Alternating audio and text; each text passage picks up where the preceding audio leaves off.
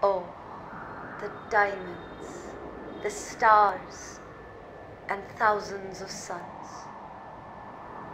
My lips are getting ready for the oath. My destiny is sealed. Is this the anteroom of heaven, or is this the anteroom of?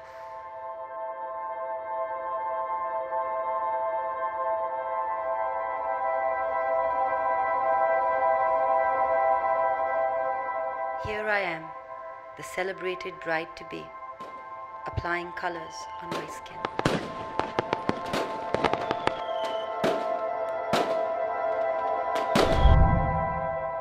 Because this is what I'm supposed to do. I had never dreamt of such a splendor. The lights are like diamonds, reflecting thousands of suns and moons in the sky. Within the walls of this magnificent fortress, between the hands of my Lord, I shall leave my future. A future that my father has always imagined. Forget about the princess of the 1,001 nights. I am just another Indian woman, hailing from a wealthy family. A woman who secretly has to choose between this fortress, the rock, and a hard place.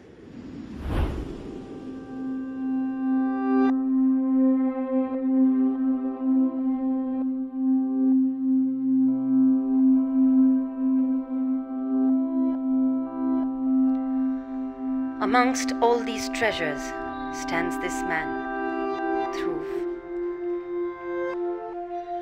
who agreed to take my hand and walk with me around the sacred fire. We shared the same benches at Oxford. The landscape from the plane window looked more than promising, especially for my dear dad. To me, it just looked bumpy, silent, and somehow gloomy. His beautiful smile is the apex of kindness and devotion.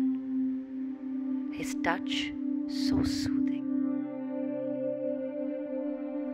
His steadiness is so reassuring. And yet, there is something I need to tell him.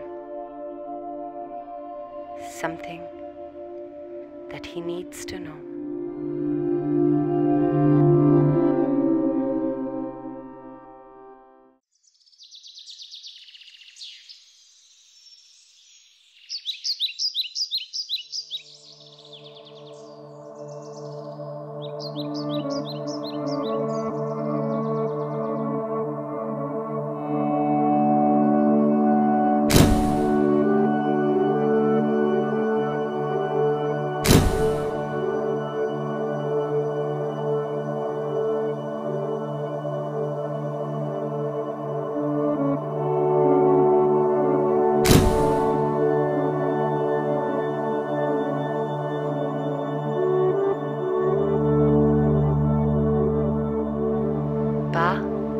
The head of this kingdom, father of this dutiful daughter that you have raised and that I am,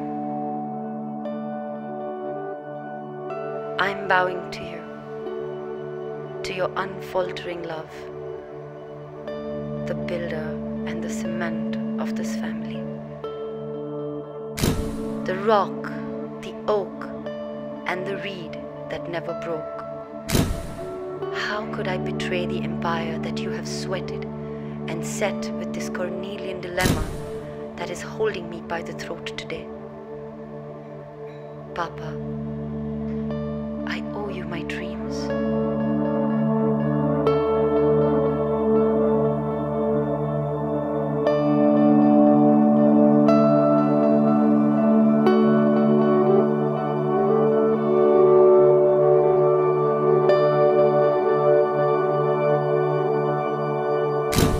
my friends, my pillars of support, always together, through the good times and the bad.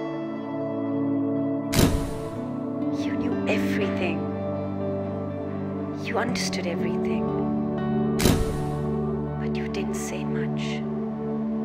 We just smiled and laughed and giggled, trying to make the best out of the situation, trying to hope for a better future for each other.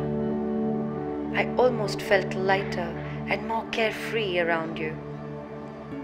I was enjoying and trying to make the most of this little bubble of happiness. Everyone looked so happy. For a minute, I forgot how it made me feel. Shh. I am but Ophelia, lost in the wrong play.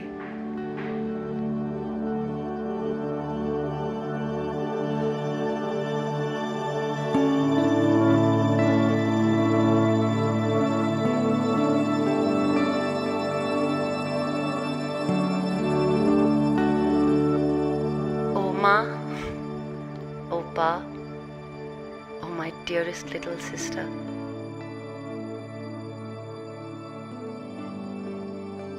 Your love is priceless. Your love is eternal. Mine is too. It's infinite. I have been all around the world, and you are at the center of the spin. I am part of this tradition and in charge of perpetuating it. I have seen divided families. I have seen sons and daughters fighting constantly with their parents in the name of modernity. I have seen these internal wars that create anguish and despair in everyone's heart.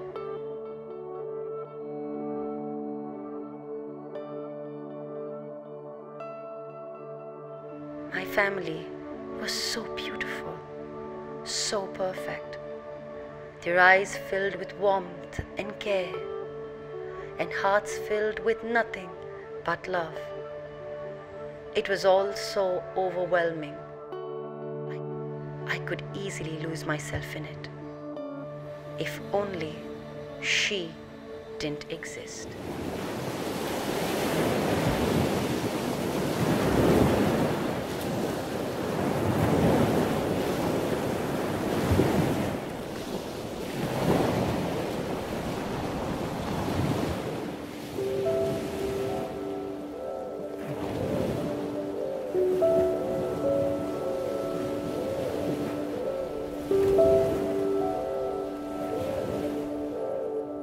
Ma, you are my rock of never-ending love.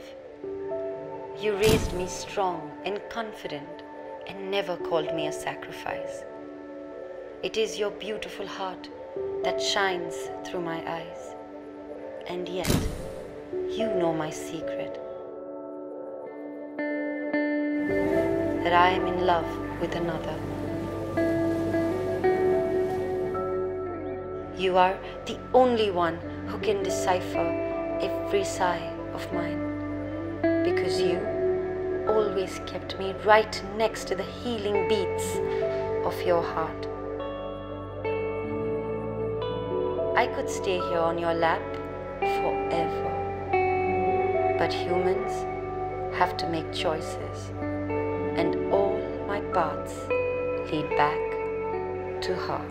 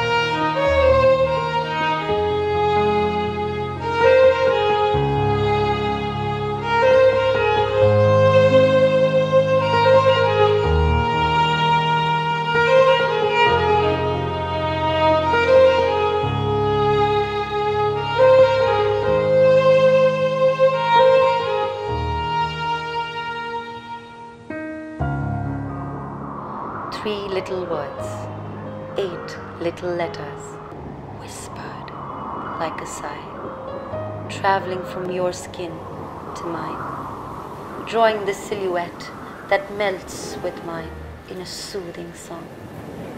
I need to hide my face behind my hands. They smell of you.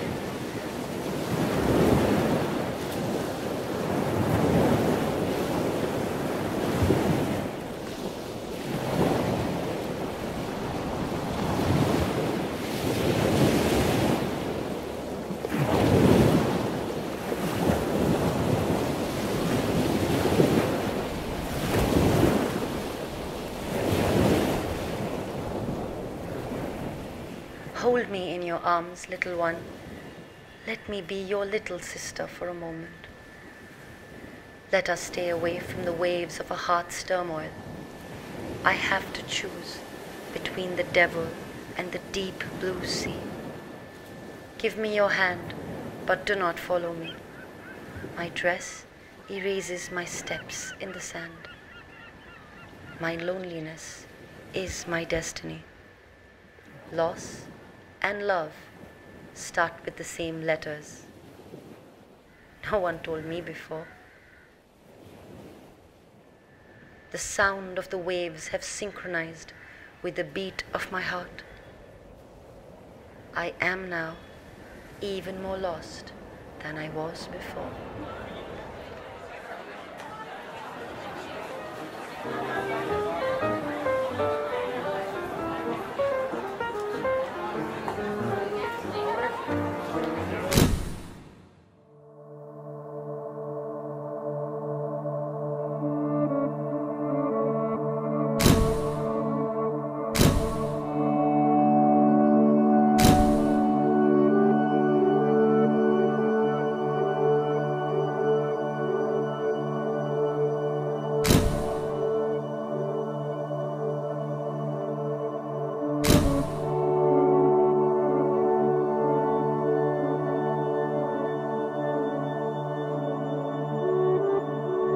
How many smiles would fade out of these happy faces?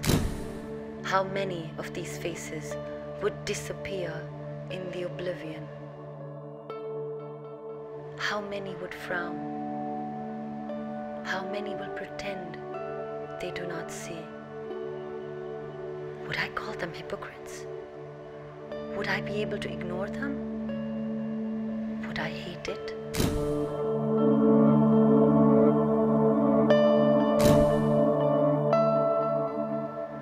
These questions pacing through my mind. I need to find those answers.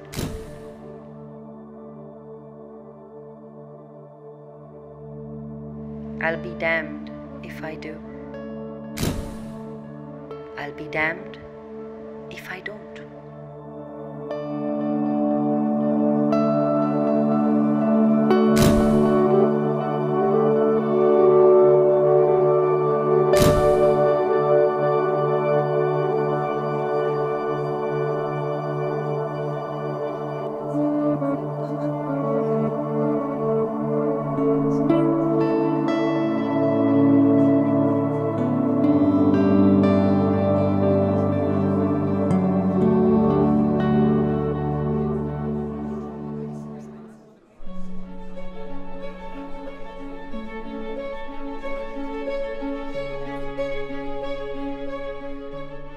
I want to lose myself on the surface of her skin, but his eyes weaken every muscle in my body.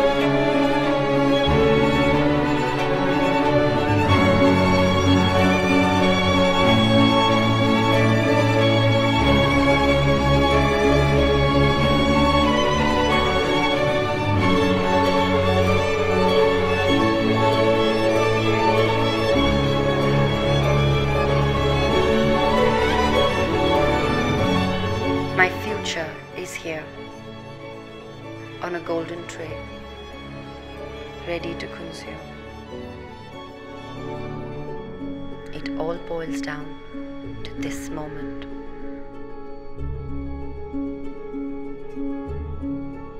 So, what should I do?